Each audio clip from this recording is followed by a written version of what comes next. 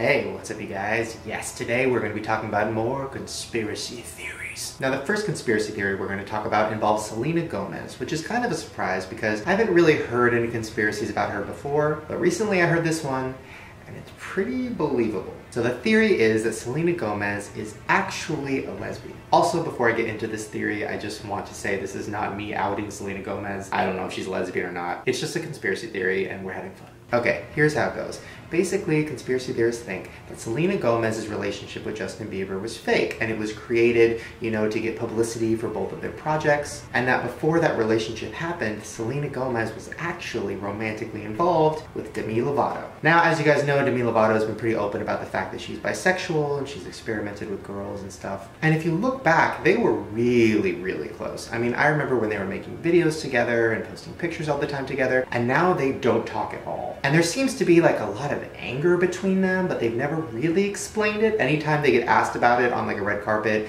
they kind of say like, I don't want to talk about it. Well, maybe they're so angry because they're fucking bitter exes, and maybe Demi Lovato fucking hates Selena Gomez so much because she's like, bitch, you pretended like I didn't exist! And Demi Lovato has been the one that's been very open about like how much she doesn't like Selena Gomez anymore, which kind of to me sounds like a bitter ex. Now I know a lot of people probably think this sounds crazy, but honestly fake relationships in Hollywood have been around forever. Just a personal story, I remember when I signed to my first agent back in like 2009, and I was having a meeting with them and I was just like talking about what I wanted to do with my career and talking about how I wanted to direct movies, and one of the agents literally said to me, and I'm not kidding, great, so first let's put you in a relationship with somebody on TV. We have a list here of available girls that are willing to do this for publicity. And I was like, wait, what? Like you want me to date them? And they're like, no, like date them. Basically go to red carpets with them, be seen at coffee shops, get your picture taken, and then hopefully you'll be in a magazine or something and it'll get you guys a little more publicity. I was so confused. I was like, wait, people do that? And they were like, Shane,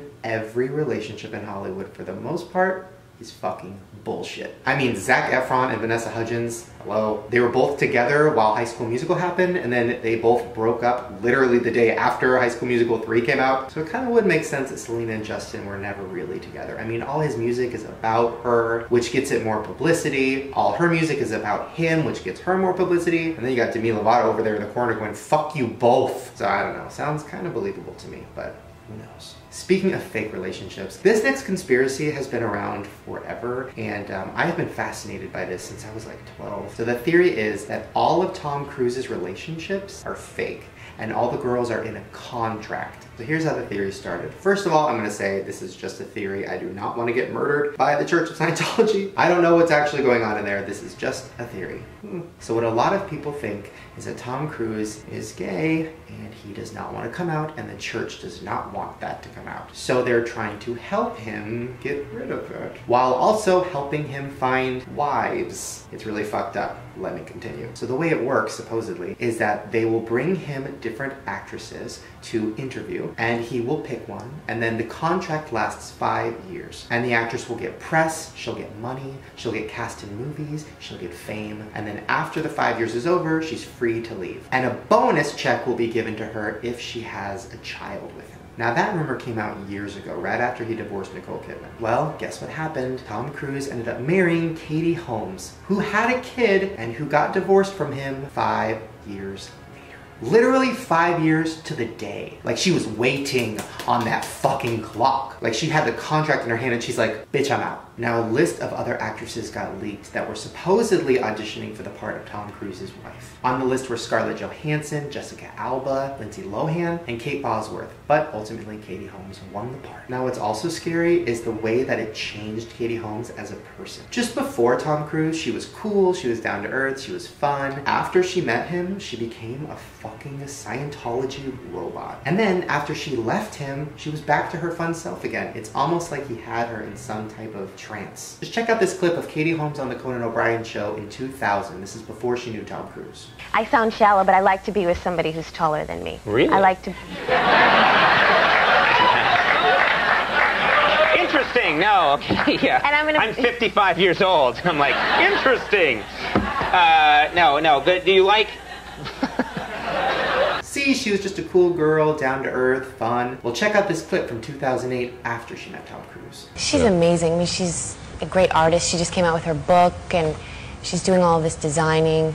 And Queen Latifah won a Golden Globe last night. So good for everybody. Yeah, so it's good. That's a fucking different person. That's somebody who literally has been brainwashed. She was like lifeless and creepy and wasn't really talking. Well, now look what happened after she left Tom Cruise. This is a clip from her on The Tonight Show in 2016. What were you trying? We were just excited, and then we joined in as though we were a part of it. Oh, really? And then we cheered.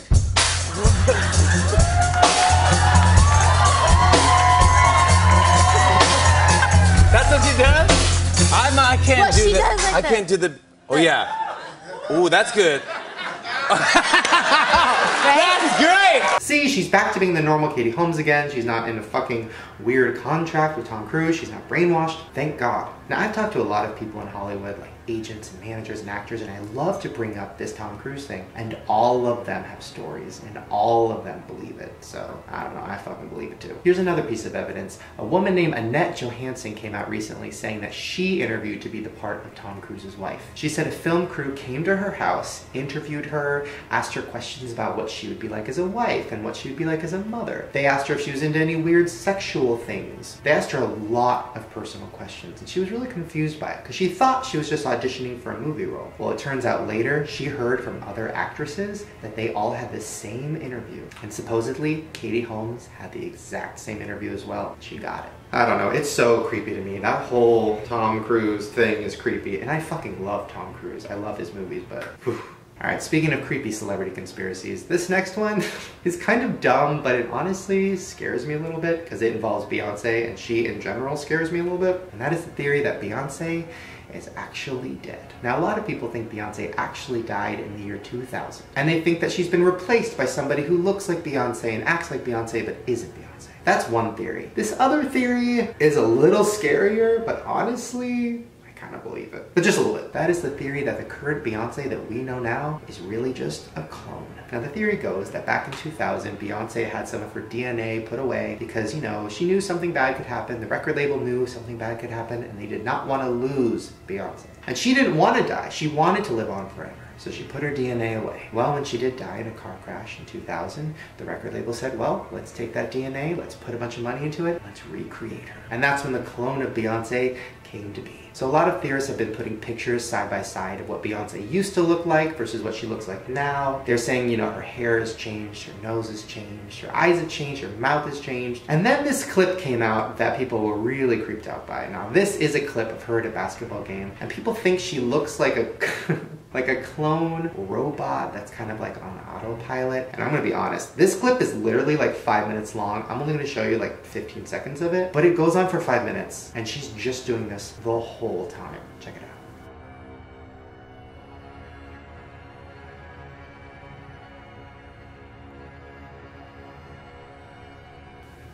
Right, like that literally like, unless she was fucking drunk out of her mind, I don't know, I can't explain it. Another thing that people have noticed is that Beyonce never smiles anymore. She used to smile all the time before she died, and now she's just always like, I mean, look at all these pictures. No smile, no smile, no smile, no smile. But look at pictures of her before 2000. Smiling, smiling, smiling. I don't know. Seems like there's some kind of life missing. Either way, Beyonce, if you're watching this, I love you. Please don't kill me. I know you're probably in the Illuminati. I won't tell anybody. Oh my God.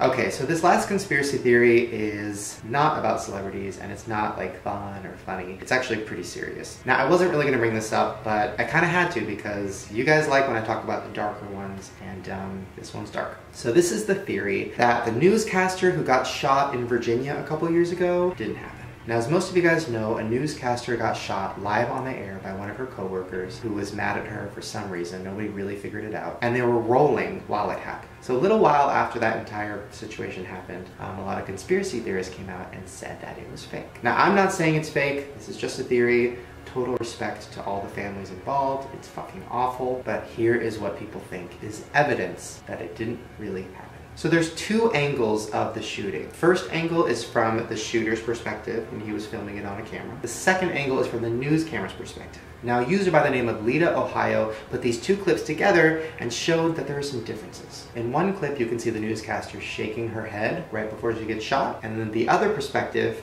She's not shaking her head. But basically what they think that means is that this shooting was filmed 2 different times in 2 takes. One from this camera, one from this camera, which means that there would be a few differences because no actor can do the same thing twice perfectly. So here's the 2 angles side by side. Check it out. I want to focus on Alison Parker's reaction, and it should be exactly the same. So let's have a look at it in normal speed.